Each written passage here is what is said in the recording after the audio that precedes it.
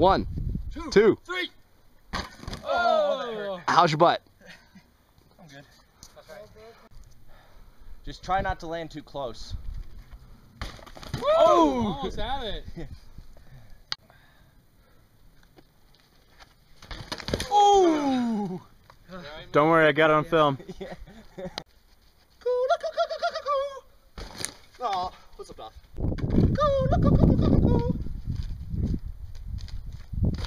Oh, come on.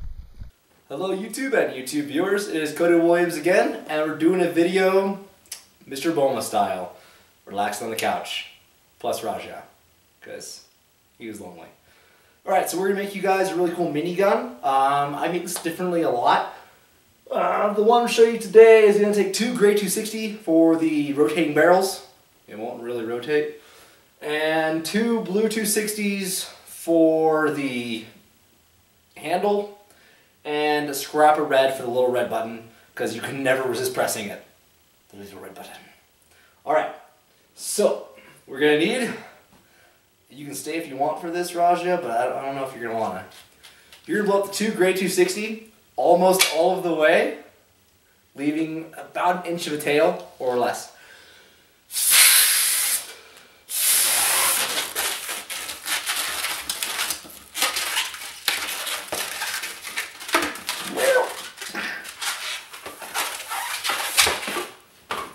And so what we're going to do is you're going to make, sorry, I get repositioned.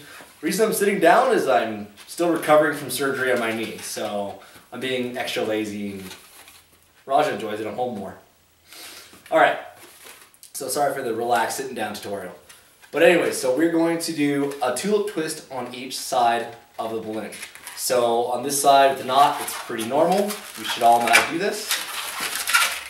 Now on the other side, since it's a little bit tougher because it's just a tail, grab it and twist it a little bit, and it's going to create more kind of mass to grab onto. Push it in. And, Raja, you're so fat. And twist it. Matter of fact, he's so fat, I found out yesterday at the vet, he's 20 pounds. That's a big kitty. Alright. He had his rabies shots again. It's been a few years. Alright, now.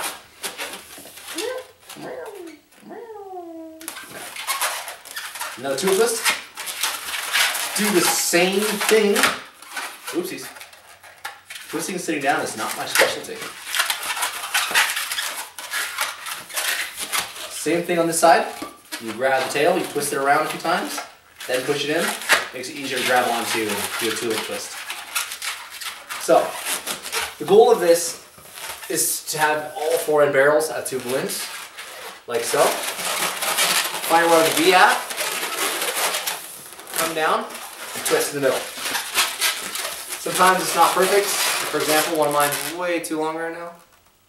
But for learning purposes, that's okay. So, try to make it as even as you can. It's way off, but that's okay. So, set that aside. Blow up a blue 260. If I forgot to mention, 2 Grey 260s and 2 blue 260s and red 260. I might have mentioned it. I can't remember. It's midnight. I'm tired.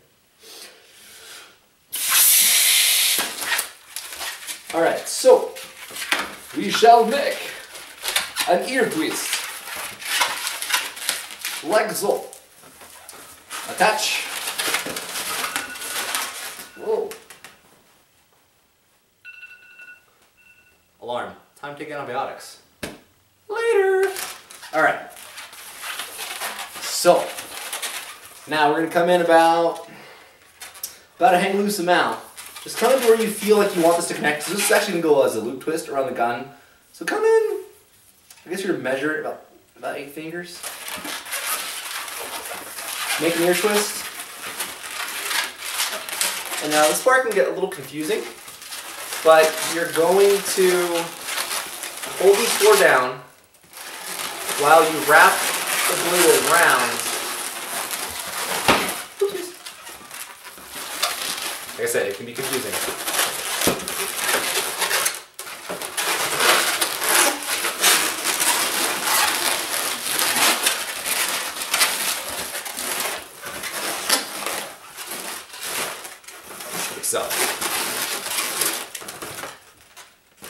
Now, I forgot what to do from here. Oh, that's right. Come up about 2 or 3 fingers and make a bubble. Then make an ear twist. Bring this down so this goes straight up. So, if this was 8 fingers, it should also be 8 fingers. So that it's parallel with this twist here. Do an ear twist. I am way too relaxed. I'm not good at doing balloons relaxing. Now, you want this to connect to this bubble while remaining flat. So however long that's going to be, connect that. This excess can really just hang out. You do not need to edit it off. I leave it on all the time. Just because it's a gun, pieces hang off, it's not a big deal. Cool. Now, from here, kind of have like a 4-barrel shotgun. I'm sure some game has it. We're going to need another blue 260 and a red 260. We don't need much because I'm actually just using a small section of this. And this one you're going to blow up.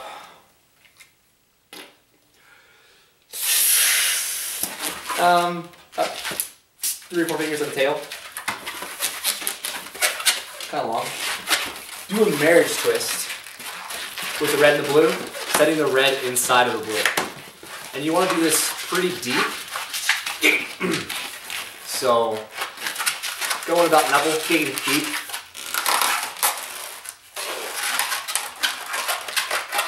This is going to be a handle button thing.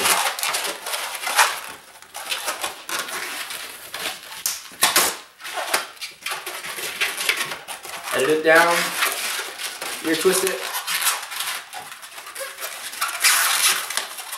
make another ear twist on the bottom, and that's just randomly,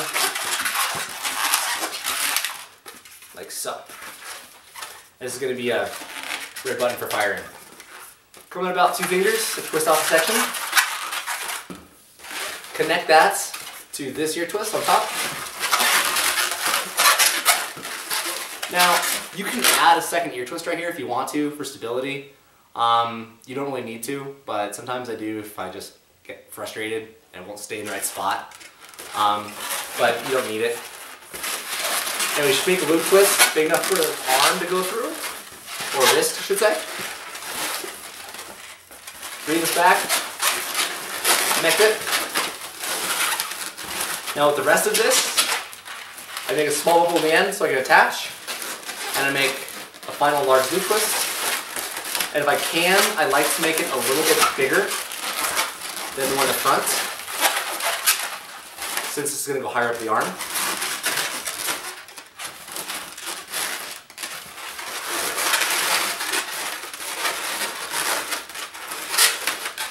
Okay.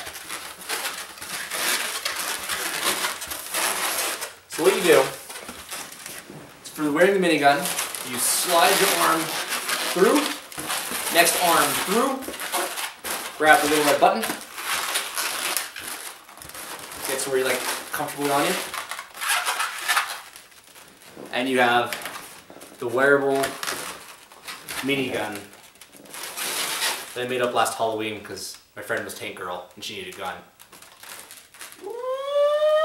Yeah, like that.